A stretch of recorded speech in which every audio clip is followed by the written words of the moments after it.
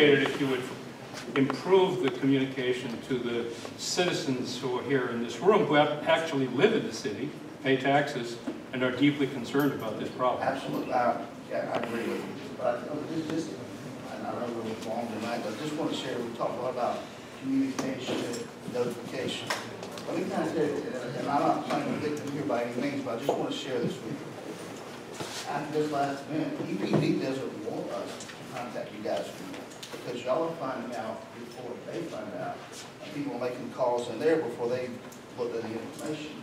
So now we're catching from all sides again, not playing the victim, but when it comes to communication, I'm with it. But you know, and I tell each one of you, I told them absolutely not. I'm going to stop. If they find us, whatever has to take place, I'm not going to stop doing that.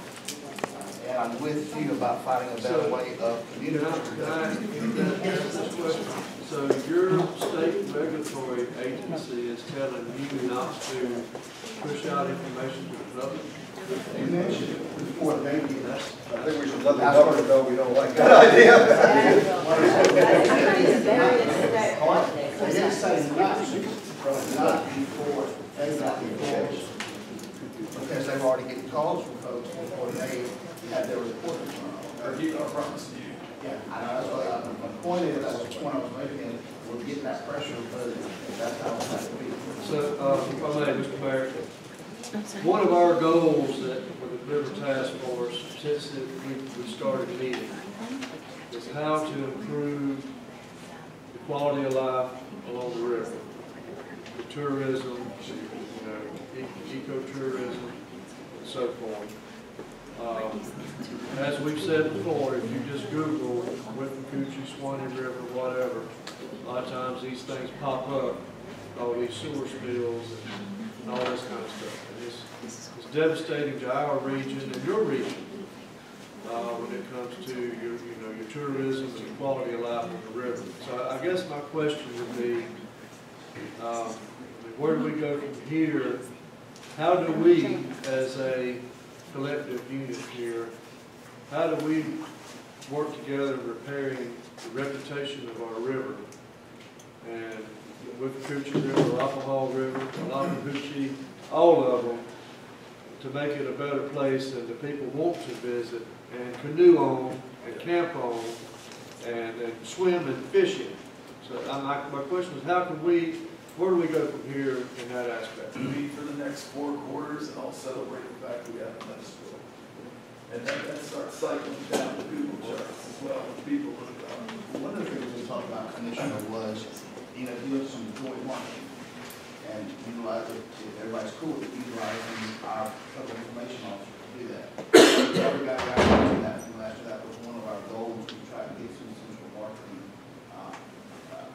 for our region on that ecotourism. I think that's a great idea, it's showing, you know, we're working together trying to get this problem solved. So marketing, one of the things I did talk about with DMC was perhaps some contribution to our region to have that marketing for us.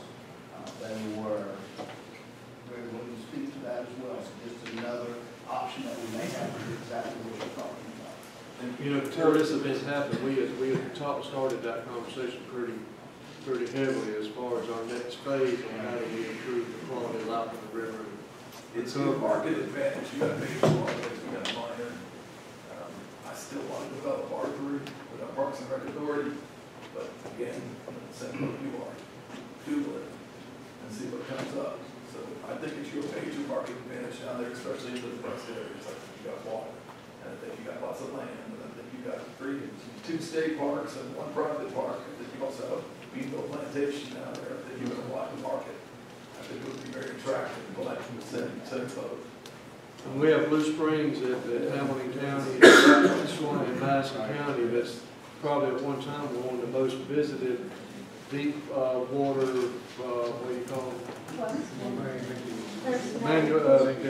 Magnitude Springs, and visits from all over the world. You know, there now you don't see that. I agree. I have one more quick question. How many commissioners do you have for the city? Or, well, are they called city commissioners, city councilmen, or how many are there? We have 7 council, Okay, so how many are here tonight? One left. Are you one? And you're one, so we have 4. My question is, I realize, for one thing, it's a church night, and some people do have other obligations on Wednesday nights. But considering that now, at this point in the meeting, we have 3 out of 7 left here, my question is, are the commissioners, are you taking it seriously? Yes. Are you concerned, and you realize, because you do deal with your constituents whenever there's a problem. So you can imagine me dealing with the ones in my district as this comes down. And that's why I was just asking you, because of the lack of attendance here. Maybe they just had other commitments and could not make it. It's been scheduled for a long time. I can promise you the 3 that we're missing at the start of this live for their Wednesday nights. And yes, and I realize Wednesday night meetings are difficult because of that reason. And really, in that case, you're putting the right thing first. I will say that, but I was just wondering. Thank you. And it pains us all, I promise you. I have an ecotourism point. John, you're gonna be our last, okay? It's related to the panel on January 18th. Well, yes, we need to do a lot of marketing, everybody, about things across both sides of the state line, and I'd like to thank the city of Valdosta for its support on the thing we're trying to do, which is the Troopville River Camp, which is a great ecotourism thing across state line. But in order to counter the widespread perception and Google search problem, we need data on which to base that. We need to know when the rivers are clean. And while everybody's here tonight because of Valdosta wastewater, that's not the only thing that gets into the river. So the only way to know that the rivers are clean is frequent, regular, closely spaced testing. If the city of Valdosta wanted to make a real good gesture that from compared to one sewer line would not cost